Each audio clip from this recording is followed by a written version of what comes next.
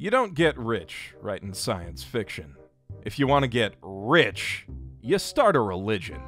L. Ron Hubbard said that a few years before a very lucrative career change, and while the pay gap from stockbroker to indie messiah is a bit slimmer, one has to imagine similar thoughts running through the head of Takashi Nakagawa as he plotted his exit from the New York office of a prestigious Tokyo trading firm in 1986. Ever since, he's gone by Ryuho Okawa, El Cantare to his marks, disciples. For the followers of Happy Science, already Japan's biggest and most influential religion, according to itself, see him not just as their founder and leader, but as God's own vessel on Earth.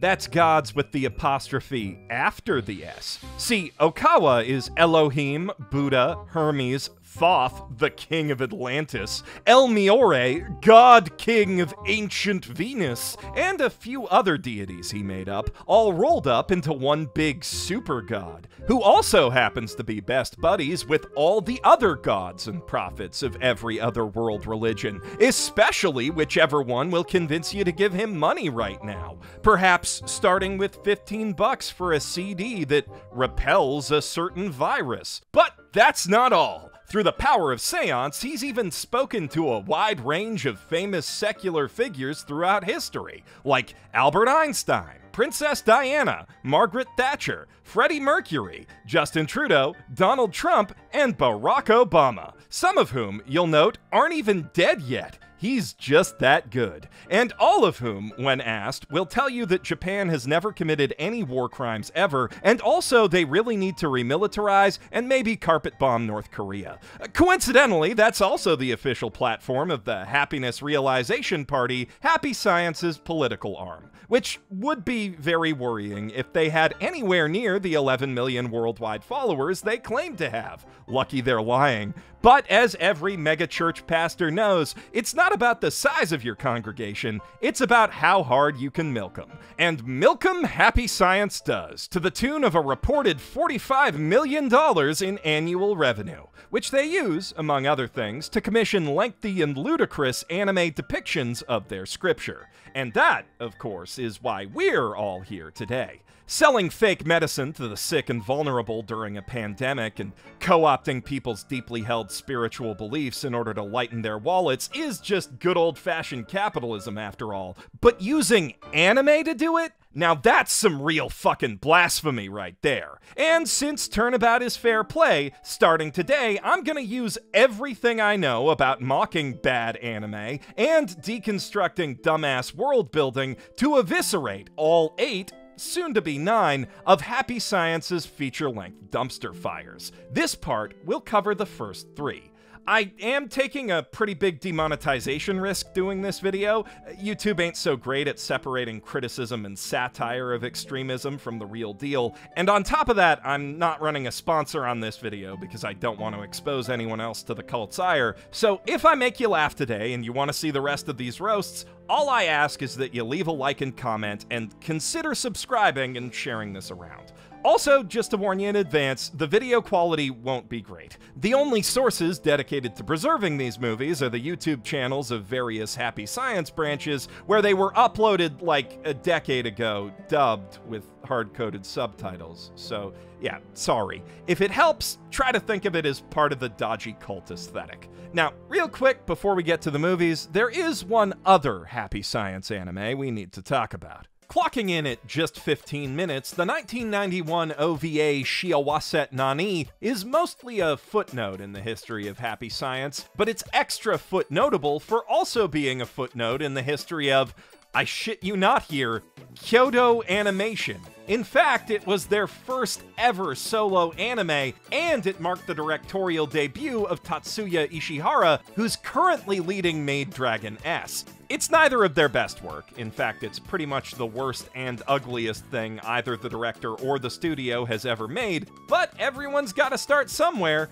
Even if that somewhere is cult propaganda. Not that you'd really know it from the OVA itself. The story follows a kid who's bummed out because a teacher yelled at him as he meets an angel and goes on a flying Nimbus ride, then falls into hell for a couple minutes where he learns a valuable lesson about how being sad is bad and smiling more, even when everything objectively sucks, makes the world a brighter place. Literally, by making the golden marble in your soul glow, but also figuratively, because smiling at his mom means she's not mad when his dad has to stay late at work, which in turn allows him to work harder and make more money, and when she spends that money, that makes the shopkeepers happy too. It's definitely a strange and bad story, devoid of logic and helpful advice, but no more so than any half-baked after-school special.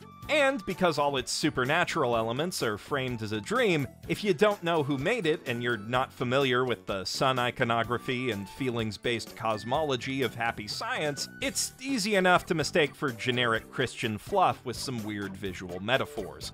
The rest of these films, though, are unmistakable in what they are. Hermes Winds of Love opens on a very 90s CGI space shuttle for no apparent reason, with the narrator telling us in no uncertain terms that what we're about to see is 100% factually accurate, real ancient Greek history. Then about 30 seconds after that, we see a Pegasus chasing a golden feather through a sea of clouds and Buddha lotuses. The feather falls down to Earth, passing by some actually gorgeous animation and backgrounds. The cult clearly paid Toei a lot for this, before it reaches an old man under a tree who immediately leaps up and starts rattling off prophecies about how the future king of Greece is about to be born right here on Scythia. Then the wind carries that feather up the hill to the palace, where it flies off screen and presumably up the queen's coochie to make that happen.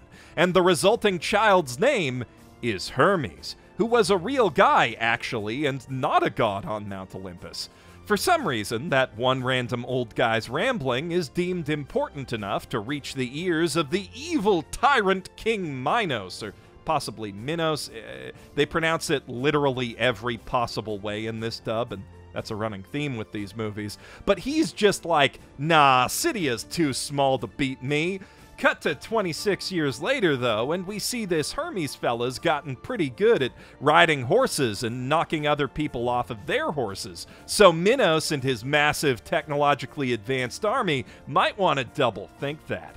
We then learn, through the extremely organic and seamless exposition delivery system of two children running around town discussing what woman could possibly be beautiful enough to bang their prince, that there's a gorgeous princess named Aphrodite locked up in a castle on Lindos. The film then introduces her through a skinny dipping shot, because religious propaganda or not, anime's gonna anime. And then Hermes begins stalking her. Like, he visits her window 12 times in 6 months by rowboat, despite her refusing to talk to him and actively hiding from him every time he shows up. But don't worry, it's not really stalking, because he's got a really strong feeling that he and this woman he's never talked to are meant to be together. Which they are, and not just in this life. They'll be married again in the future when they're reincarnated as Ryuho Okawa and his wife, Kyoko Okawa.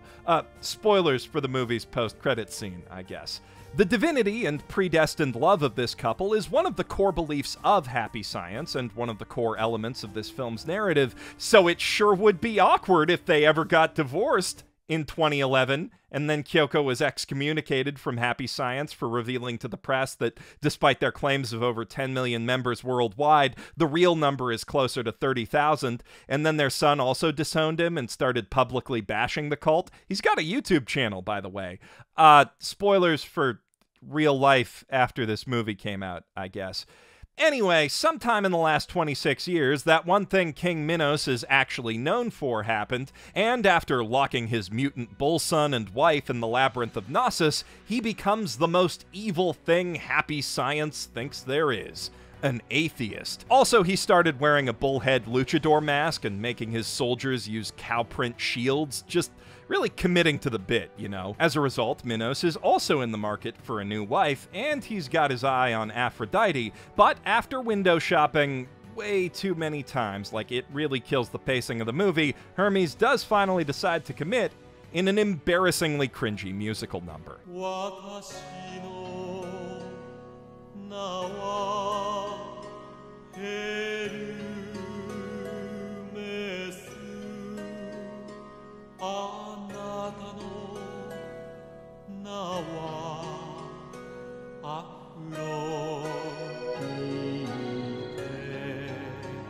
Which is followed a month later with a daring, action-packed rescue, where the army of Rhodes nearly catches our heroes with their high-speed triremes, but then, just in time, a mystical golden fart cloud catches their sails and carries them away.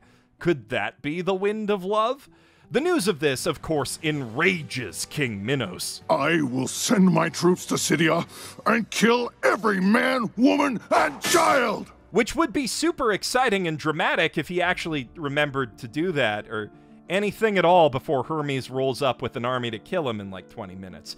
Instead, on a peaceful day in Scythia, Hermes takes his new wife on a stroll up a hill where they happen to meet those kids from before, looking like they just popped out of the Akira Elderly Child Labs. Suddenly, though, the children disappear, storm clouds kick up, and out of the maelstrom emerges Mufasa. Sorry, that's Ophelus, the creator god of Greek mythology that Happy Science made up, who tells Hermes that it's his destiny to unite Greece, starting with the defeat of Minos. To facilitate this and beat the stated 50-to-1 odds against his army, Hermes forges an alliance with Theseus, who's then sent to Knossos undercover as a hostage to recruit the help of Minos' quote, sane and religious daughter, Ariadne. He takes a thread from Ariadne and does the thing Theseus does down in the labyrinth, freeing the other hostages and killing an admittedly pretty sick-looking Minotaur in a very rushed and unsatisfying fight scene. Then, with the other hostages, he starts burning down the palace while Minos is charging out to meet Hermes' army for a very rushed and unsatisfying battle. The palace! The entire palace is on fire! What are we going to do? Shut up, you fool!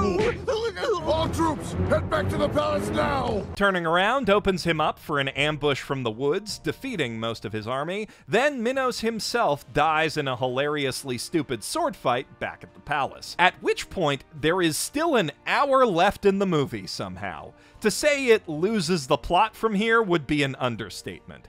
Hermes spends some more time up on that hill, learning to meditate and literally watching grass grow under the instruction of Ophelus, which gives him some kind of epiphany about the sun or life cycles or something. It's a scene as pretty as it is vapid and mind-numbing. As a reward for his efforts, Ophelus reveals to Hermes that they are actually one and the same, both incarnations of the great god El Cantare. He then bestows upon himself, I guess, a mystic staff with boundless spiritual powers like being a dowsing rod and a fish finder, and that's about all we see it used for in the movie. It apparently has zero utility in rescuing Aphrodite's still kidnapped blind mom, which Hermes instead does using good old-fashioned violence.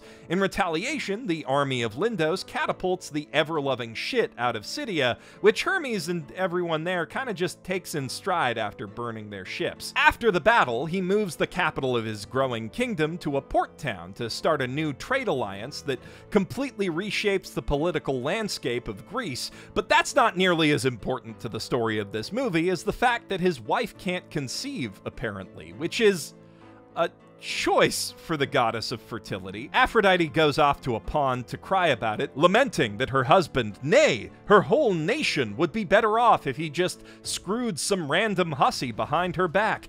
And to reward her selfless love, the goddess of love, who, I guess, isn't her, shows up and shoots Aphrodite with a baby-making arrow. And she tells her to name their son Eros, which isn't what Hermes and Aphrodite's child was called, but I guess this right-wing cult didn't want to deal with all the implications that come with hermaphroditus. Once the kid's born, Hermes goes to pray at the temple of Ophelus, where those horror children show up once again to reveal that they are actually Agape and Pan, a pair of fairies who present him with a pair of sandals. You know the ones with the wings. They're a bit small, but they stretch, and after putting them on, Hermes realizes that instead of flying, they grant him the power of astral projection, which first takes him out into space and then, down to heaven, which is a field of flowers. There we get to learn some interesting "this is what Scientologists actually believe" type happy science lore, like how every flower contains a fairy that decides when it'll bloom and what color it'll be. Or how there used to be mermaids on Earth, but they all got sad and went away because humans don't think about how pretty the ocean is enough. Also, there's a magic lake full of fireworks somehow, and also fish that sing at you to smile more, which kinda sounds like hell. But then Hermes goes to actual hell, where all the bad men get turned into scary-faced trees, and their branches get broken off by demons to cook all the bad women and eat them. But where, you ask, do those demons come from? The baddest guys turn into those, and of course Minos, being the baddest bad guy there ever was, has turned into an ultra demon, and he's about to kill Aphrodite back on Earth by making the sky overcast because something power of darkness, so they have to fight right now. And it is epically okay. Nothing you haven't seen before in a million other anime. Also, apparently the all-powerful staff isn't useful for fighting demons either, so much for that setup. At least the trash talk's decent, though. You are such a bad loser, Hermes. Right when he's on the ropes and the Earth on the verge of doom, Hermes realizes, oh right, I'm God actually, and an army of angels descends from the sky in golden space boats to pump Ganon full of light arrows, saving the day, which teaches us the valuable lesson that God is invincible, and all you have to do to defeat evil is believe, and most importantly, be happy. The film ends with Hermes giving a big clifftop speech about love to his wife, with some shot choices that are extra funny when you remember what's going to happen to this relationship in 4,311 years. Once the wind stops blowing, it ceases to exist. Just like when one person stops loving another, love also dies. That said, Okawa's new wife, Shiho, is apparently an earthly incarnation of the Earth herself, Gaia, and any dude who's sexing up the entire planet is obviously winning so hard that no amount of mockery could ever possibly hurt him. Not that that'll stop me from trying. On to the next movie. Oh, and, fair warning, that was probably the least insane one of these. The second movie, Laws of the Sun, isn't really a movie at all, so much as a condensed animated cult gospel outlining the true history of the universe and human civilization in its entirety. A timeline that's wrong from literally the first femtosecond of time, as it says the Big Bang happened 40 billion years ago, which is approximately 27.5 billion too early. Extra time that they don't even do anything with, since nothing happens after that until the eternal Buddha decides to start experimenting with organic life on Venus, which happened 5.5 billion years ago, or 1 billion years before our solar system even existed. Which I only bring up because happy science claims to be a fusion of religion and science, and how hard is it to double-check your fake timeline against an encyclopedia, you lazy hack? Anyway, after spending 2 billion years making cool-looking anime critters, El Miore decided it was time for humans to happen, and so began a great spacefaring Venusian civilization that lasted the next billion years. Unfortunately, that civilization was just so loving and harmonious that they couldn't evolve anymore, and so the loving, harmonious, eternal Buddha blew them all up with volcanoes and sent their ghosts to oversee evolution from scratch on Earth. Then, 2.1 billion years after that, or 400 million years ago, El Miore changed his name to El Cantare and brought a bunch more of the Venus ghosts to Earth to become humans again, which beats actual science's earliest estimates of human presence on Earth by a cool 300,700,000 years. Once our population reached 770 million, El Cantare decided to invite humanoid aliens to Earth to learn from us. Because the planet had a bit of a dinosaur infestation going on at the time, the first race invited was a warlike species of cat people with laser guns and hoverboards, watched over by the three great ninth-dimensional alien spirits, Jesus, Confucius, and Moses. But after they dealt with that pest problem, it turned out the not Catarl were kinda assholes. And so, 270 million years ago, that would be 40 million years before the first known dinosaur fossil, El Cantare invited a new wave of 1 billion nicer space immigrants, this time from Orion. And with them came 3 more great ninth-dimensional spirits, Hinduism's first man Manu, the future Buddha Maitreya, and Sir Isaac Newton. Just to be clear, I am quoting this movie almost verbatim right now. 140 million years after that, 2 billion more aliens came here from Pegasus, bringing with them 2 more great spirits, Zeus and Zoroaster. By this time, the human spirit group numbered 40 billion, with aliens accounting for just 10% of Earth's population, so to help them multiply, the great spirits built a Pytron, which is apparently a thing that clones souls or aliens or something. It's not entirely clear. Unfortunately, the alien clones started doing sex and drugs and stuff, which corrupted their souls and dragged them down to the bottom layer of the spirit world, turning it into hell. Then, 120 million years ago, when a bunch of angels murked one of those cat boys I was talking about for apparently the crime of having a harem, he led a rebellion in hell, making everything worse. Let me reiterate that, in case you missed it. In happy science, the devil is an alien cat boy. Your religion ain't got shit. Under his influence, dark clouds covered the lower spirit realm, blotting out all light from the eternal Buddha. And so, because ghosts are solar-powered, apparently, the spirits of hell headed up to Earth to sap the energy of people with bad attitudes and possess them, which only filled hell up with even more evil spirits, creating a sort of feedback loop of eternal damnation. The consciousness of Earth eventually put a stop to Catboy Satan's machinations with some mild apocalypses, but then El Cantare thought of a better, less murdery way to purge the land of evil by filling human hearts with love and wisdom, available in book form for a nominal fee. It's here that we start getting into the more recent history of human civilization, and the movie really starts going all ancient aliens on us. The first place El Cantare decided to spread his light to was the fabled lost continent of Mu, located near present-day Indonesia, which was actually called Moa when humans first settled there 20,000 years ago, but renamed after El Cantare's incarnation, King Lamu, 17,000 years ago. Lamu, you see, realizing that primitive sun worship was no longer enough to stop his people from pushing old men over and being ungrateful to nurses, taught them about God, and instantly everyone was happy and the nation prosperous. But it couldn't last. After Lamu died, slowly but surely, people started being dicks again, and eventually those dicks got so girthy they sunk the whole dang continent. Some people of Mu sailed nearby to found the civilizations of China, Vietnam, and Japan, while others sailed far eastward to Atlantis, and I probably don't have to tell you how that turned out. Though before Atlantis did the Atlantis thing, El Cantare did visit them as Thoth, bringing their art, culture, and technology to new heights even beyond those of Mu.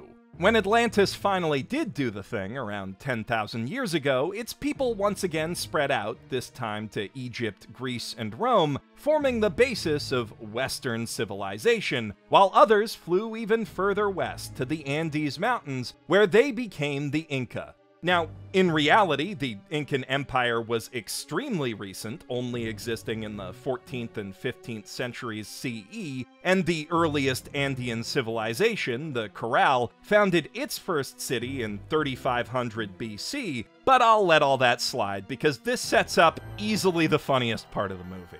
See, at some point, the Incan people got tricked by a cabal of evil, shape-shifting criminal space lizards called the Reptalians into worshipping them as gods and sacrificing virgins to them as snacks, which was only the first stage in an elaborate plan to exploit a loophole in the universal code of planetary non-interference and...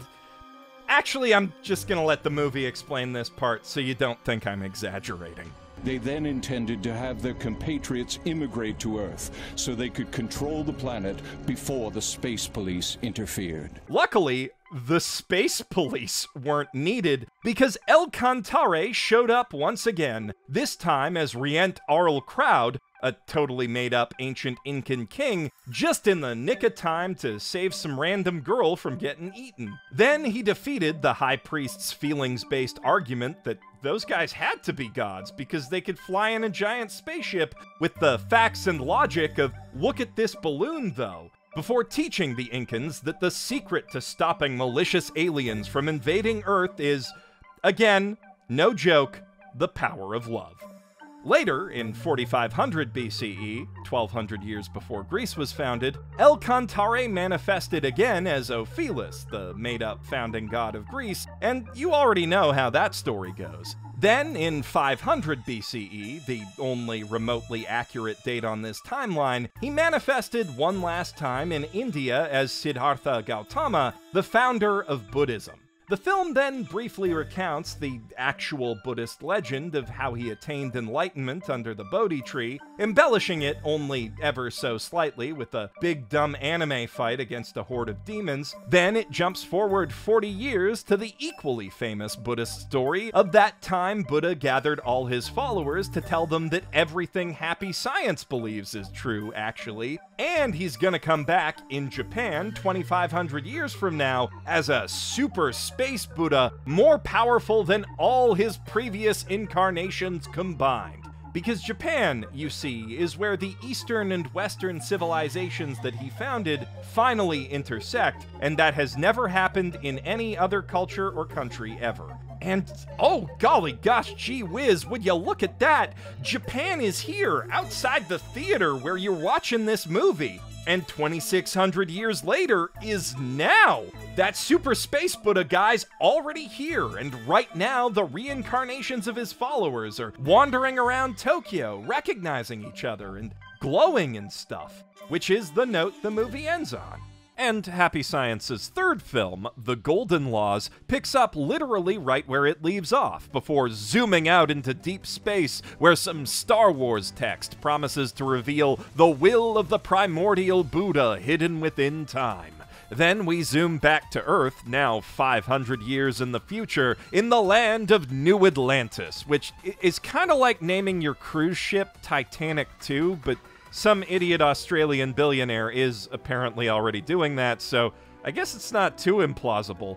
In the grand scheme of things, I think the bigger and more obvious mistake is just starting this movie with footage from the last one, because it really highlights how flat and garish these early digipaint visuals and CGI backdrops are compared to the lush, hand-painted look of the older movies. Say what you will about those, I know I just did, but at least they had solid art direction that made both the historical locations and the made-up lands of Venus, Mu, and Atlantis feel distinct and authentic. This just looks like literally any early 2000s sci-fi anime.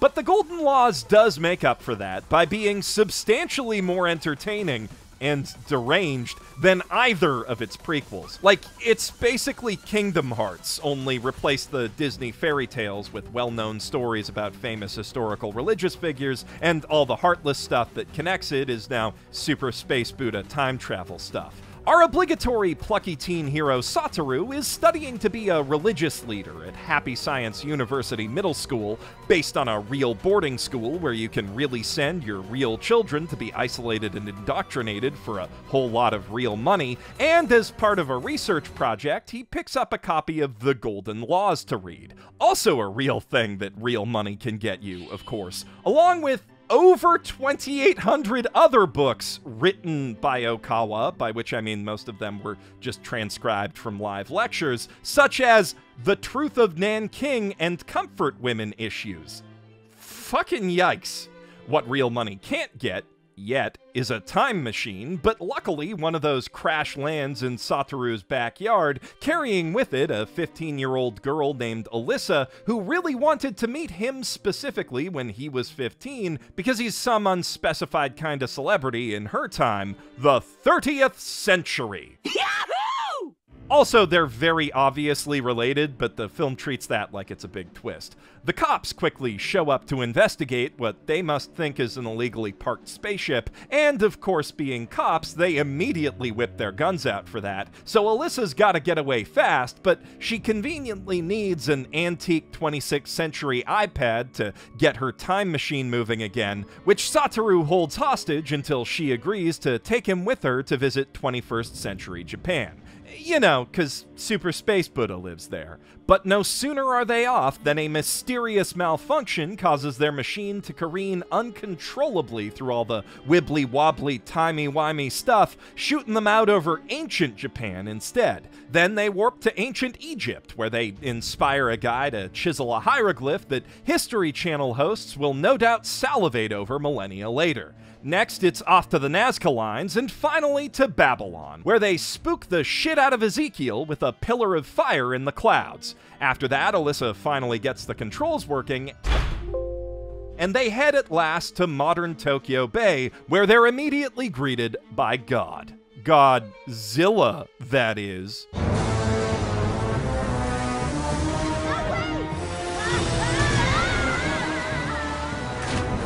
Okay, it actually turns out to be a generic sea serpent, but whoever made that joke with the music, I see you, and I love you. It also turns out that their readout was wrong, and this serpent happens to be in the seas of ancient Greece, not Tokyo, and you know what that means. It's Hermes time, baby! After blasting the monster with a laser from the staff of Kyo-Ani, hey, it does a third thing. He uses his swollen arms to launch a golden arrow straight into its forehead, which doesn't kill it, but does act as a convenient lightning rod for the fourth thing that staff can do. After that, they pull the kids up on deck, where Hermes tells Satoru to continue his journey through time so he can find his golden treasure. Then he summons the time machine for them with his staff, which, wow, that's 5 things! And the movie's only getting warmed up. Next, they're off to ancient Egypt again, this time circa 1200 BCE, where they immediately break the nose off the Sphinx because the screenwriter was running on time travel movie autopilot, I guess. But there's no time to dwell on that cliche. We got places to be, namely the Red Sea, where Moses and the Israelites are moseying through the whole Exodus thing. Using the telepathy radio on their invisible time machine, Alyssa warns him about the approaching Egyptian army, then uses the ship's built-in hologram projector to hold them off with some non-lethal pillars of fire, which buys Moses just enough time to do the thing. After watching the thing, the kids make another jump, but the golden fart comes back to knock them out of the time stream and into India 500 BCE, just in time to meet Siddhartha Gautama, the Shakyamuni Buddha, and, more importantly, to bear witness to absolute comic gold. See, the Buddha story that they've decided to Kingdom Hearts into this one is the parallel of Devadatta, a jealous cousin of the Buddha who tried to murder him and take over his Sangha at the behest of King Ajatashatru. And the way the film chooses to present that spiritually significant story is basically like a Roadrunner cartoon. Admittedly, the original tale's attempted murder methods, death by giant boulder and elephant stampede, do sorta lend themselves to that interpretation, but it's an odd choice, if intended, to say the least, as is turning Devadatta into a scenery-gobbling Yu-Gi-Oh! Villain. Why? Why? Why would the rock break into pieces?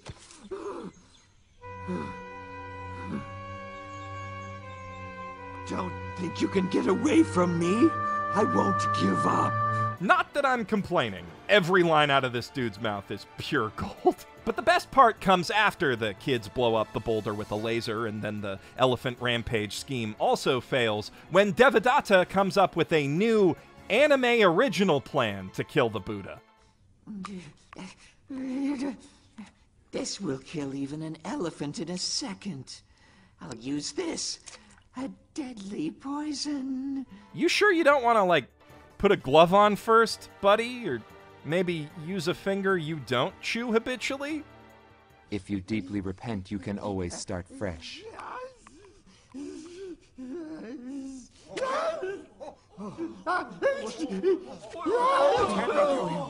Yep, saw that coming. Seeing the Buddha be so chill about all this makes the evil king finally realize that he's legit, and instantly all the boils he had on his face on account of being evil clear up. All of a sudden, the time machine's sleep mode alarm starts ringing, and the kids have to go, but they've been captured by the guards! Oh no! Luckily, Buddha remembers them helping Hermes later in the movie and vouches for them so they can go. And back aboard the ship, we get some of the greatest dialogue I've ever heard in anything. Say, does your golden book have any information on how to fix a time machine? It might. I haven't read the whole thing. Find it? Well, what does it say? The time machine will be created in the 30th century in the new Atlantean civilization. Bingo. Unfortunately, the book only goes on to detail how time travel will be outlawed shortly thereafter due to a tragic time accident, but movie, you came this close to selling me a time machine manual. From there, the kids are off to Rome in 33 CE to watch Jesus get crucified, which plays out mostly like your typical somber American passion play, with occasional injections of batshit anime insanity, like Alyssa explaining that they're the only ones who can see the angels picking up Jesus because their time machine's view screen can see into the fourth dimension where the spirit realm is. Which doesn't explain how later, when they're out of the ship for the resurrection, they can still see the golden clouds surrounding Jesus, and also Hermes Mufasaing his way out of those clouds to shine a spotlight on Jesus with his staff. We got a sixth thing! This movie literally tripled the things from the last one. Back in the time machine, once again, we suddenly learn that it's almost out of juice and only has 5 leaps left, so the kids have to hurry to the present. But of course, another golden fart comes along to knock them into the 6th century, where they see Ji Yi, a prominent Chinese Buddhist scholar, talking to Aphrodite as the Bodhisattva of wisdom, followed by Buddha himself. Which is mostly just an excuse for the film to dip into a long, boring sermon about how if you think too many horny thoughts, horny ghosts from hell will possess you and use your body to get their ghost rocks off. By the same spiritual mechanic, though, the sermon promises, the more time you spend thinking about Buddha and how awesome he is, the closer your mind will drift toward enlightenment. Which becomes more than a little insidious when you remember who Buddha is in this scenario. In Happy Science's worldview, any negative thought, especially one about El Cantare, puts you on the precipice of damnation. Satoru doesn't think about that, though. Instead, he gets inspired to go back in time one last time to Greece so that he can find that treasure Hermes was talking about. And despite the danger that their still malfunctioning time ship might strand them then, Alyssa agrees. On the way, the time sea gets all stormy, and they're almost sucked into a time whirlpool, but Satoru prays to Hermes, and a golden laser guides them out of danger and into the sky above some kinda ancient Greek gamer gathering with RGB lighting. The leader of those gamers is a self-proclaimed god named Prometheus, obviously the bad kind of self-proclaimed god, who has red skin and hair made of fire. Hermes is there too, lecturing him about how a real god strives to fill people's hearts with love by suing and literally demonizing his own son, for example. But Prometheus is like, nah, granting wishes is better, which is objectively true. Then he encircles Hermes in hilarious CGI fire, and when the kids try to stop him with the wind from their invisible time ship, demonstrates he can see into the fourth dimension by blasting them out of the sky in 2 clean shots. Hermes seems to be on the ropes, but then he remembers his trusty astral projection toe sandals, which he uses to visit the king of the sea dragons. Because sea dragons are super duper religious, actually, and also that earlier attack was just a mistake. Meanwhile, back at the Gamerdrome, Satoru tries to stop Prometheus from burning Hermes' body and is completely useless in doing so. So Alyssa has no choice but to use her secret weapon, a derpy-looking holographic lion, which is marginally less useless. And together they buy just enough time for a storm to start as the sea dragons attack in glorious rainbow CGI. And riding atop their king comes Hermes, who hurls lightning at Prometheus like bam, pow, zap. And when the clouds clear, his body is still there, unharmed and praying in a shimmering ray of light. Prometheus claims it's just some kind of trick, but then his disciples turn on him, revealing that actually it is he who was the Scooby-Doo villain all along, and they were lighting all the fires in secret. He never had any powers to begin with. So, like, how'd he shoot down the invisible time ship then? Did he just get extremely lucky? Because you've already established that there are evil aliens with spiritual powers who pretend to be gods, and he's got, like, red skin and stuff. I'm just saying, there's definitely a cleaner way to resolve that. After one more boring, choppily animated sermon from Hermes, guess the budget blew out with that storm, the kids get back in the ship only to discover that, oh no, the crash drained their battery and they have just one time jump left now, which they decide to take back to 26th century New Atlantis because if Satoru doesn't return home, Alyssa might never be born. And they can't just fix the time machine and take him back after that because this sadly also means that they can't meet Super Space Buddha in the 21st century, but that's okay because El Cantare was right behind them in the fourth dimension all along, delting and presumably smelting all them golden farts. For you see, the true nature of time they promised to reveal at the start is that it's God's river of love. The time machine gets back literally 2 seconds after the confused cops leave, and Alyssa's pretty bummed about never being able to see her family or friends again, because the only way to recharge the ship is with a special meteor from Pleiades. Then, like 3 seconds later, her mom and dad show up, having spent the year since she disappeared building a new time machine, but acting like they just saw her 5 minutes ago. Satoru finally learns that she's his great-great-great-great-granddaughter, which bums him out because he really wanted to tap that. Anime's gonna anime. But a few seconds later, he's elated to learn that he'll one day become the Great Reverend Priest Satoru, which isn't why Alyssa went back originally. She just stole the time machine because she wanted to meet someone in her family who had really good grades in middle school? So that must mean they changed the past after all, which is super dumb because everything else in the movie implied that time is deterministic and they were always destined to make this trip. That's the whole point of the overused breaking the Sphinx's nose gag. I'm starting to think Okawa might be as much of a hack fraud science fiction author as he is a hack fraud in general. And I would love to explore that thought in more depth by telling you about how Thomas Edison and his spirit phone play into this cosmology, or about the newer movie's tale of 5 teens with attitude fending off a secret reptilian invasion, but I've just sat through 6 hours of this shit, and you just sat through like 40 minutes of me ripping on it, so I think we could both use a break right now.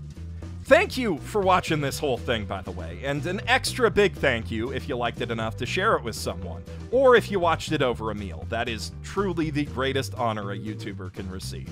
Let me know in the comments below what other bad anime you'd like to see me roast, and of course, I would love to hear your thoughts on all the wackiness you just witnessed in these ones. I'm Geoff Thew, professional YouTube atheist, signing out from my own rectum.